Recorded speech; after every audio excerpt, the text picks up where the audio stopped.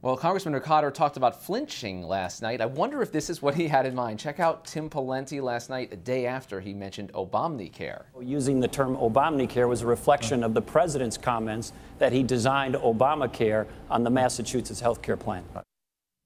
A little bit of distance there. A little bit there. Well, joining us now to really dig into this is a guy who, well, he was right there last night and sitting up on, it looks like the roof of WMUR's Manchester headquarters. James Pindell, who is the political director there. And James, what happened last night, and what was the explanation from the Pawlenty camp afterwards about why he pulled his punches? You know, what's so interesting about that is they seem to preview this attack on Sunday.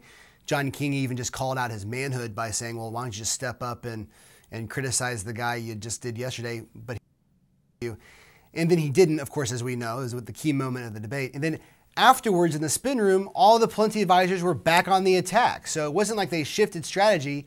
It seemed that Pawlenty just really did have cold feet or didn't really want to go there. But it obviously set the tone for the rest of the debate. One of the key questions is whether or not Mitt Romney would be attacked, or these folks would spend more time trying to introduce themselves. This is sort of opening day of the New Hampshire primary.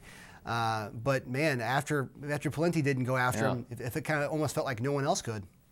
Well, let's lay out. And obviously, you know these issues like no one else covering it in New Hampshire. What did you hear anything in any of the candidates' appeals that was particularly geared to the Granite State, that as a New Hampshire primary voter, you're watching this and saying, wow, this guy is saying something, one of the code words or dog whistles that you hear in this?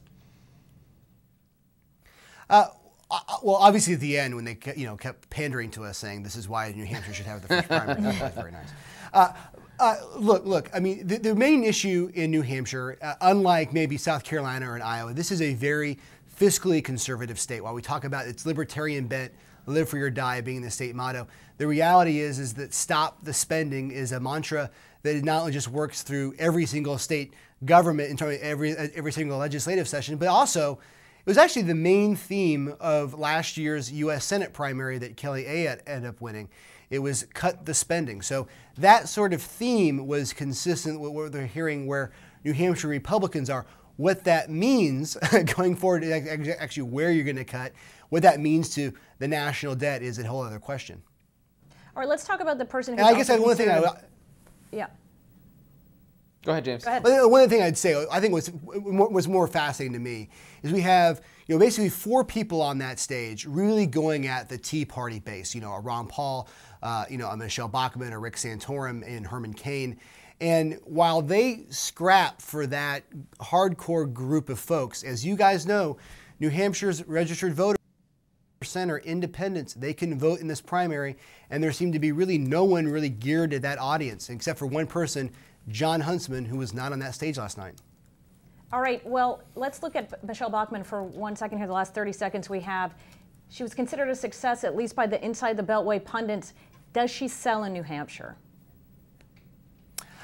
She probably doesn't sell the way she could in Iowa, but there is a pocket of Tea Party folks, and she did a really good job last night. For the most part, she was always seen as Sarah Palin light. Folks were sure they're going to make of her. She introduced herself in a very strong way. There is a lot of buzz this morning about Michele Bachmann in New Hampshire. There we go. And there's going to be more buzz for John Huntsman. We learned that he is going to be announcing his candidacy next week. In New Jersey, though, by the Statue of Liberty, not New Hampshire. How about that, James? Well, as you know, I am on the roof. I'm waiting for that window to be opened or shut for Thad McCotter. But the reality is this is where John Huntsman really has been putting a stake in terms of his campaign. Of course, he'll be headquartered in Orlando. It is an interesting move, but maybe this is all part of the Sarah Palin bus tour. The grand plan. James Pindell from WMUR in Manchester. Thanks so much. Twitter.com/Rick Klein, Twitter.com/Amy E. Walter. New Jersey, put it in play? I don't know. Yes.